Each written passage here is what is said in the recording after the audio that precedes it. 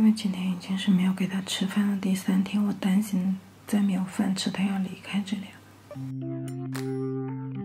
就这样吧，花花，你来吃饭啊，妈妈不拽你了，先让他好好吃几天饭再说。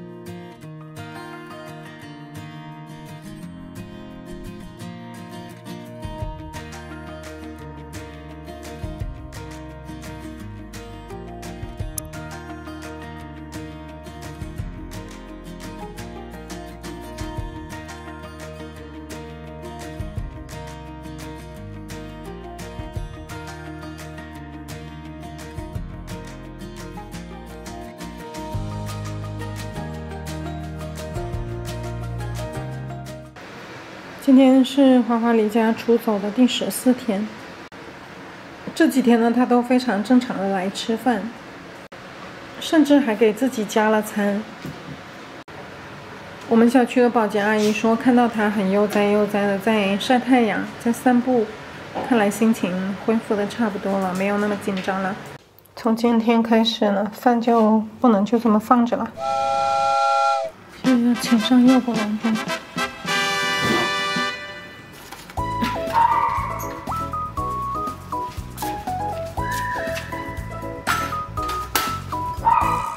这水他从来都不喝，我也不知道他这几天到底是喝什么。这么冷的天应该是喝西北风没错。然后饭呢就放在这个外面，如果他来吃的话，再放进去一点点；再来吃的话，再放一点，再放一点，一直一直的放到里面。这个就叫诱捕笼脱敏。猫妈妈最后一次就是这个方法抓到的温水煮青蛙。飘哥的垫子盖在这上面，有飘哥的味道。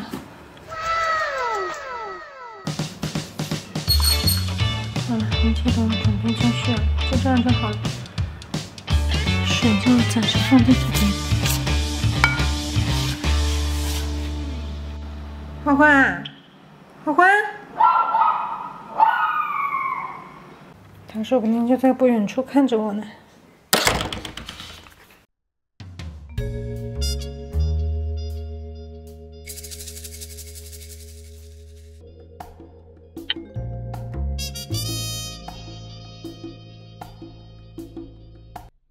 花花果然在监视着我的一举一动。刚才我刚刚走开，他就立马来吃了，知道我给他放饭了。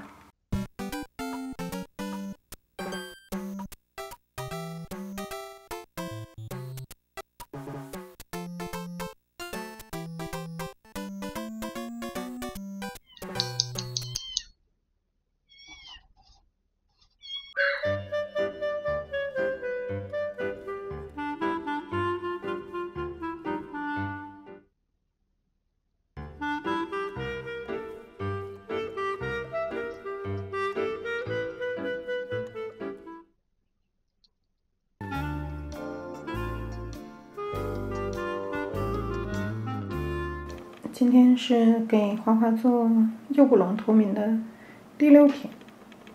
这几天呢，我发现它已经肆无忌惮了。我前脚放下食物，它后脚就会过来吃。今天呢，我已经把放罐罐的盘子放到了诱捕笼踏板的最前面，也就是不能再近的地方了。然而它还是大摇大摆的来吃了，而且今天晚上还来了很多次。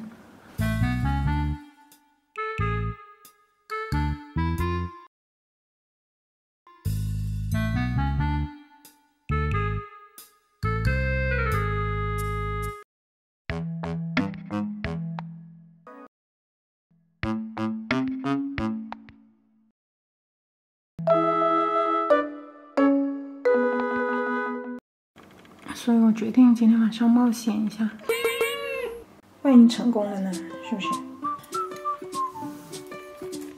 这个猫就是听不得碗响、盘子响、罐罐响，马上就来了。没有你的，不能跳上来啊！不能跳上来，这一份给他。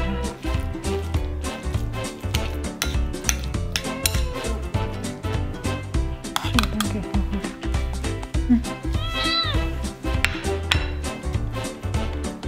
这晚就要去喂你的宝宝了啊！不能总不管他们，总是跑来一楼要吃的。不是不让他吃，只是他每次都没有那么消化，然后就不怎么敢给他吃太多。今天到了你该立功的时候了哈。现在天气冷了，猫咪也需要大量进食来保持身体的热量，何况外面这么冷，是不是？想尽快结束这一场战斗，要不然就更冷了。我今天要直接把这个肉放在踏板上，猫妈妈就是这样抓到的。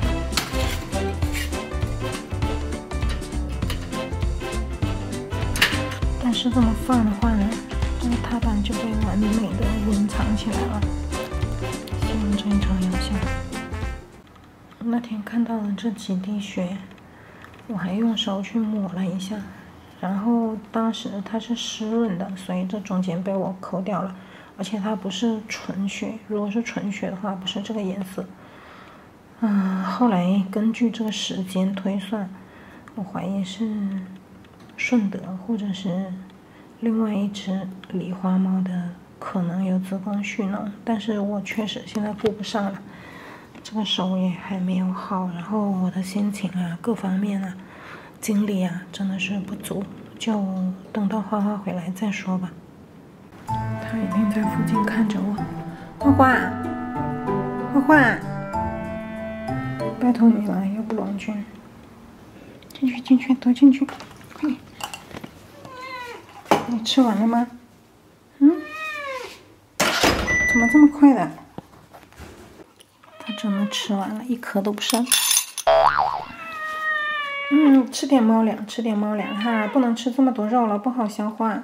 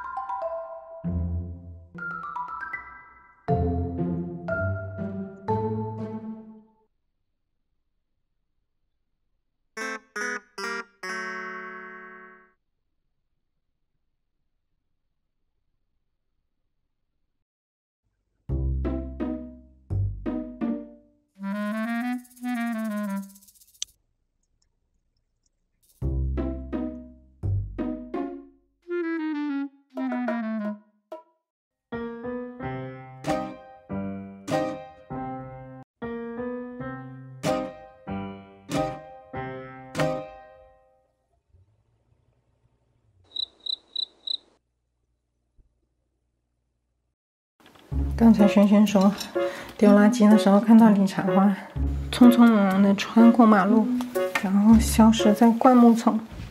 后来我一看监控才发现他原来是赶回家吃饭的路上，果然是把那些吃掉了。现在我突然有一个想法，用这些书把那个盘子垫高，这样它就会忽视这个踏板。当然这是我的想法啊，万一呢，是不是？试一下看，如果它不上当的话呢，就还是把这个盘子往前放。因为这个盘子呢它比较轻，之前的盘子比较重，一放上去踏板就触发了。所以我现在想想看怎么办。这个碗呢其实就是用来麻痹它的，让它看不见这个踏板，并不是真的要让它来吃饭。而且这个空间狭窄啊，它更容易踩中踏板。你在那偷瞄什么？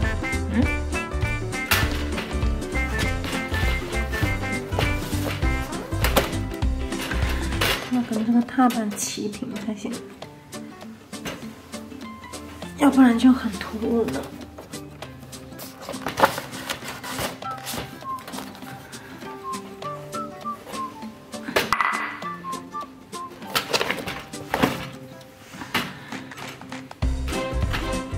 停了。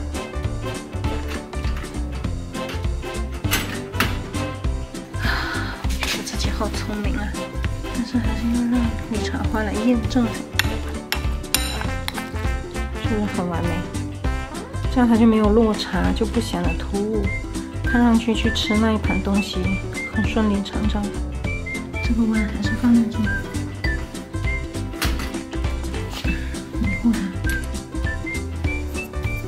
刚才我看他有用手从旁边掏，所以现在这个还是要放下来。OK， 快！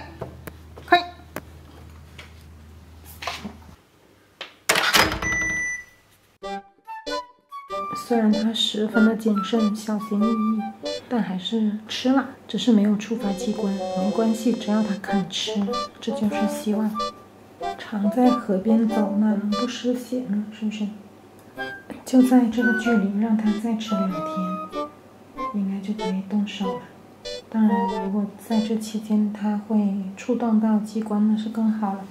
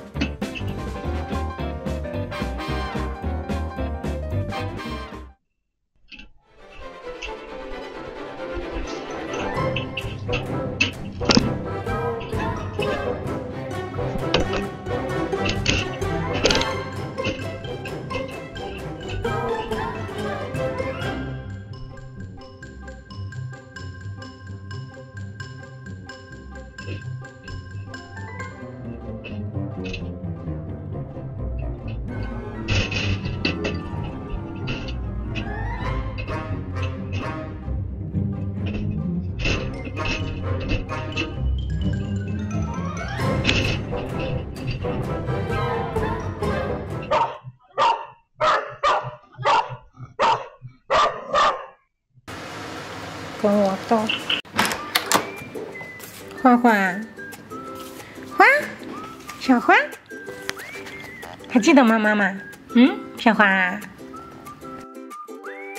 妈妈带上楼啊！先要滴驱虫药才能跟大家在一起，好不好？就等着你回来一起滴驱虫药。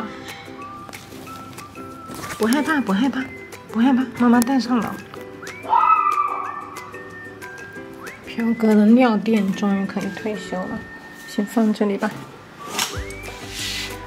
你看你不回来，我们家都发生了好多变化啦。不怕啊，不怕，这里暖暖的。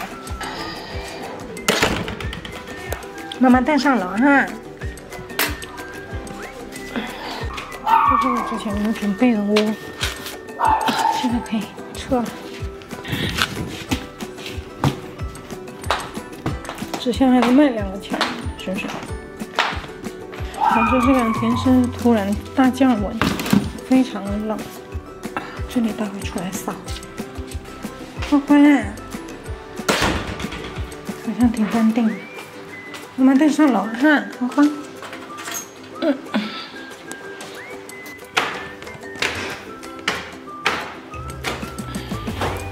弟弟，花花回来了，来，你先走开。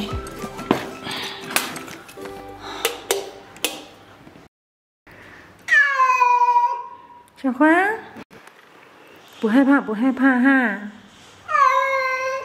没事的。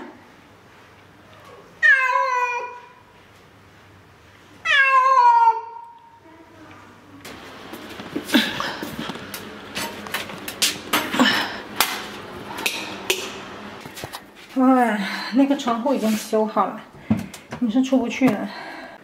就在这里面先给它滴驱虫药，然后让它熟悉一下环境。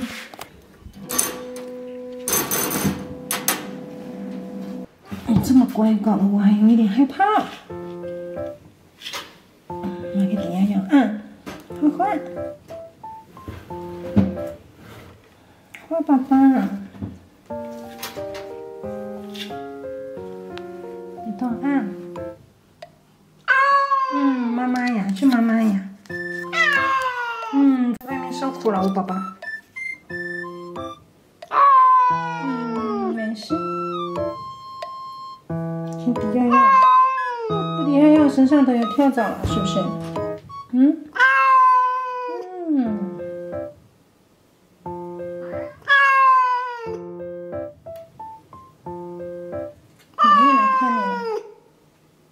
我们就知道你会回来的，所以所有的猫都等着你一起滴驱虫药。欢。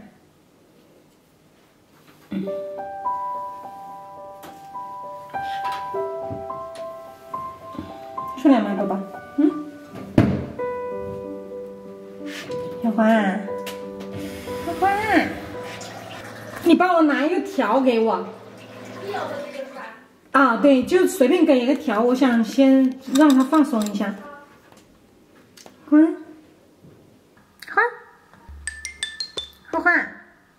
他在观察哪里可以逃跑。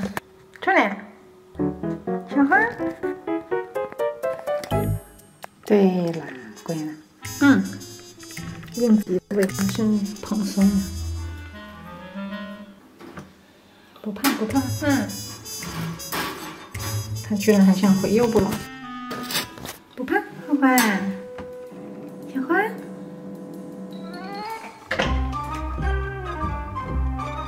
等它稳定下来就好了，情绪稳定下来就好了。没事，小花，花。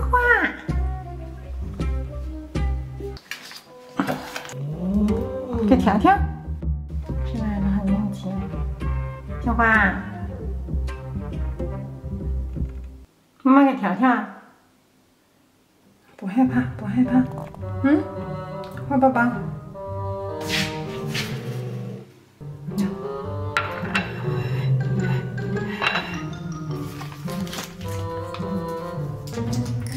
妈给条条，还记不记得条条？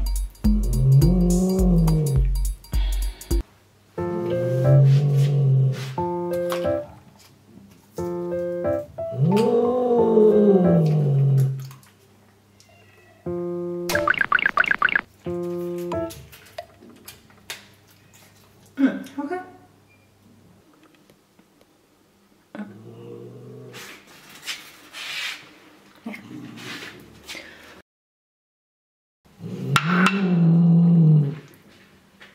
我们放这里面。小花，去，起来。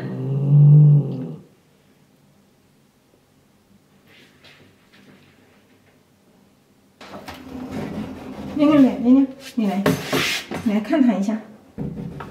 妞妞，反正都是要滴驱虫药的，你来看它一下。对，圆，快点，圆，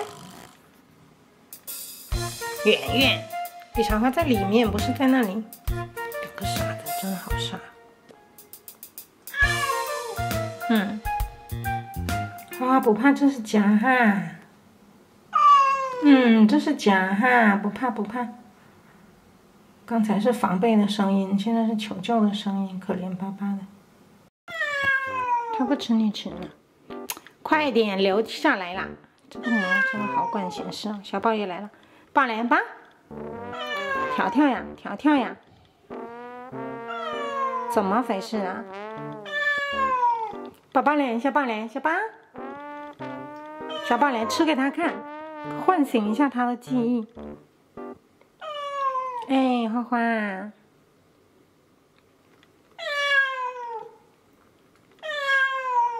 不怕，小花不怕，他已经知道这里是他熟悉的人和猫了，因为他现在发出的叫声都是求救的声音。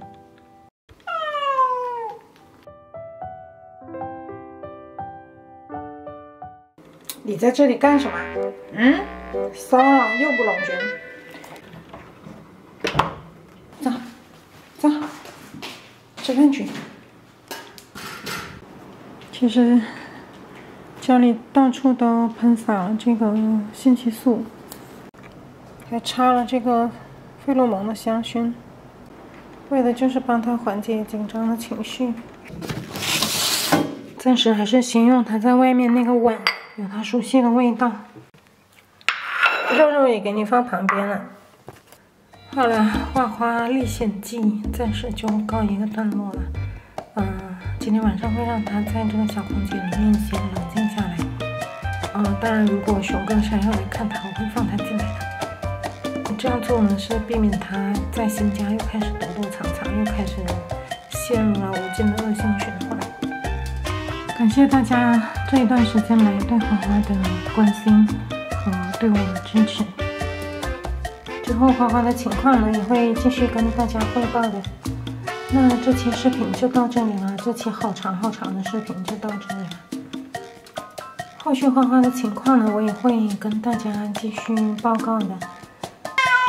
那我们就下期再见啦，拜拜。我完全没有办法睡觉，因为他一直在叫，然后我也挺担心的，还有同时也担心小二宝拉肚子的问题，就几乎是没有办法睡觉，十分的焦虑。刚才给全家除了朵朵以外的猫都做了驱虫，待会等朵朵出来也给朵朵一起做，现在就差朵朵一个了。